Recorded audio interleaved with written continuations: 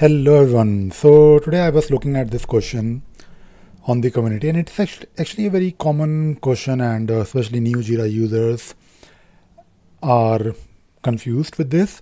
Now, when you create a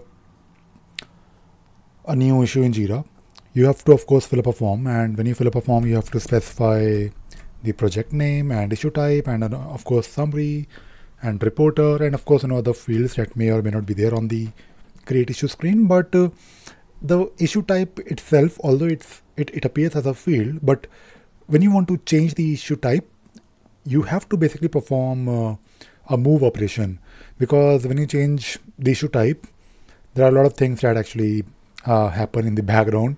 For example, usually when you change the issue type, you're in a way changing the way issue behaves.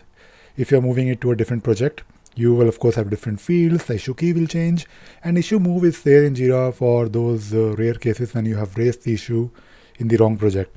And people don't really get the idea that issue type is not really just changing issue type is not really as simple as updating a field.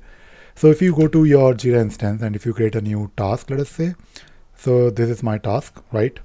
I'll just create a task, and I'll of course show you how you can change it to or move it to an epic. So if you notice here, of course you have the issue type, which is in this case we know it is a task, but you have to perform a move operation. And when you perform a move operation for some of the, based on the target project or target issue type, if the configuration allows you, or basically if you can perform the move, for example, if you're moving into a different project, then you should have permission on that particular project.